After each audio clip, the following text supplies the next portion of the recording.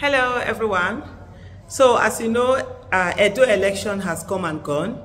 Voting has been done and results are being compiled. But one of the things that you see that is so striking is how APC and PDP appear so similar. It's almost, when you look at this result, it's almost as if you are looking at mirror images of each other. So where APC feels it's a strong point, it did what it needed to do. Where a PDP felt it is a strong point, it did what it needed to do. And one of the things that you could clearly see is that, let me explain it this way. Like I was explaining to someone earlier today, I said, look, for this election, where people think, oh, APC and PDP, I say APC and PDP have always maintained they are the same, right? They are the same.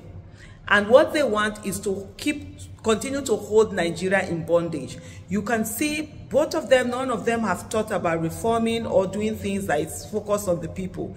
It's always focused on them, on the politicians and what they can get. And so a different party coming out has always been a threat to them. What happened in 2023 was such a massive threat that they felt the rug was almost pulled away from their feet. That was why even in the rigging of that election, what they did was to say, okay, fine, let's push this party away. Let's share these votes, take some of them. Where APC is strong, it will take some of Labour Party's own. Where PDP is strong, PDP will be the one that will be giving some of Labour Party's votes just to keep Labour Party out. So having done that, for them, the notion that a third party can come out is something that they cannot fathom, something that they must quash, something that they must kill. And so they will do everything humanly possible for them, and even the one that is conventional, unconventional, criminal, non-criminal, they will do it to ensure they stop it. It is APC and PDP that you see come up with arrogance and tell you that no other party has a right to contest or be strong other than both of them. It is APC and PDP that will come out and tell you that you have to choose between them, you have no choice, and it has to always be between them. It is APC and PDP that will arrogantly tell the people that the people don't matter, and it is they and the party and what the party decides that matters. It is APC and PDP that will arrogantly say to you that whatever candidate they have, they won't speak to the people are nothing, they're not going to come out, and that's the way it is. Fine.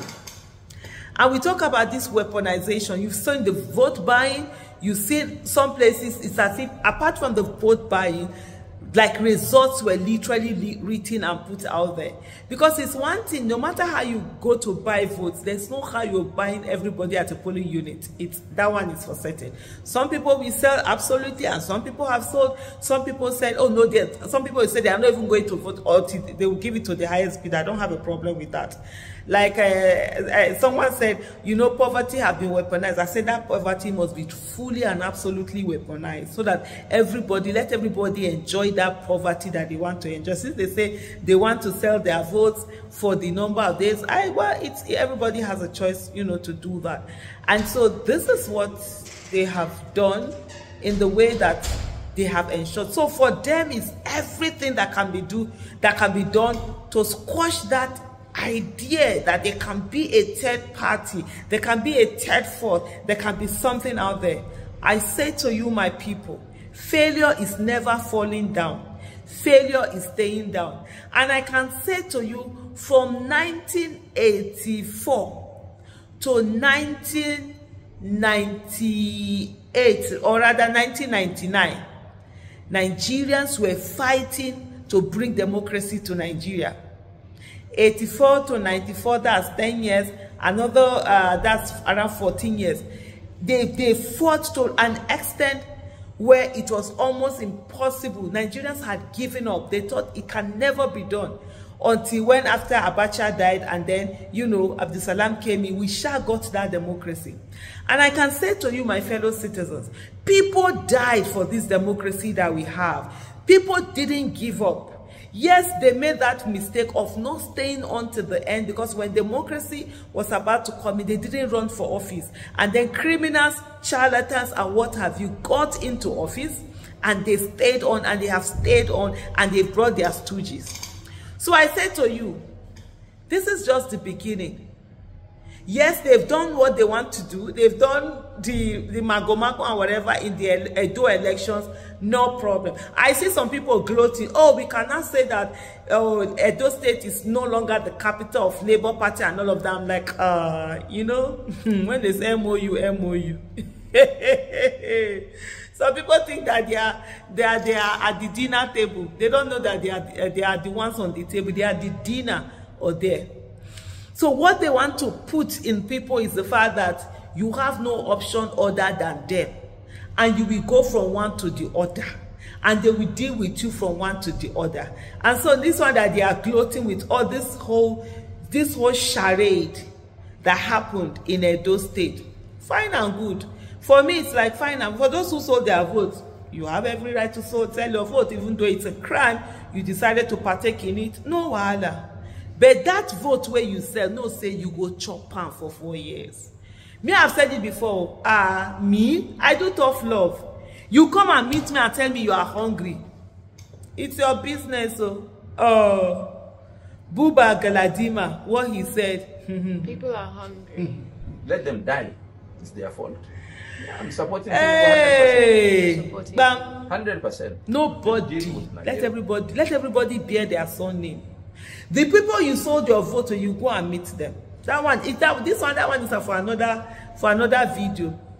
But this is just to say to everyone that came out in Edo, every Labour Party supporter, every Labour Party member that worked, every Olumide supporter, those that decided that they were not going with either the devil or the Red Sea, they were not going to choose between the two evil or the lesser evil or whatever. God bless you. Don't give up. This is just the beginning. Some of these people that you see them reigning today, they've been there for 40 years. Some of them 30. They've been doing this. We just started and we are not going anywhere. You see this politics, we will do it. This politics, we will clean it. Because to fix Nigeria, we have to fix politics. Because it is through politics, the people who are going to govern come in. And from that governance, it's where you get the policies that either make or mar our lives. So we will be part of it. Going away, that one has for we there here. Even this party that is, PDP was there for a very long time. They were the ones who were reigning. The other parties, they did. It took them how many years? Was it not like 16 years? Yeah, 16 years. Before they were able to take PDP out. So we are just starting now. We will stay on it. And we will get there. And we will get it done. So I said to you, raise your head high. You did not commit a crime. If you had gone out to go and buy, also give money, that's when you should be ashamed of yourself. But you didn't. You stayed on. You did the election the way it's supposed to be done, the way democracy should be, the way election should be, without any criminality. And I tell you, that structure of criminality they have will bring it down. They might look strong now, but they're already being chipped away. They are afraid. They are scared. All this last minute, whatever you see them doing, is the dance of the chicken when his head has been cut off. We'll get there. It's still dancing. After a while, it will still. So this dancing, they are doing the dancing. I said to you, we did a great race, and we'll continue to do that, and we will stay on. And by the way, it's time to begin to register into the party. Thank you so much. Bye.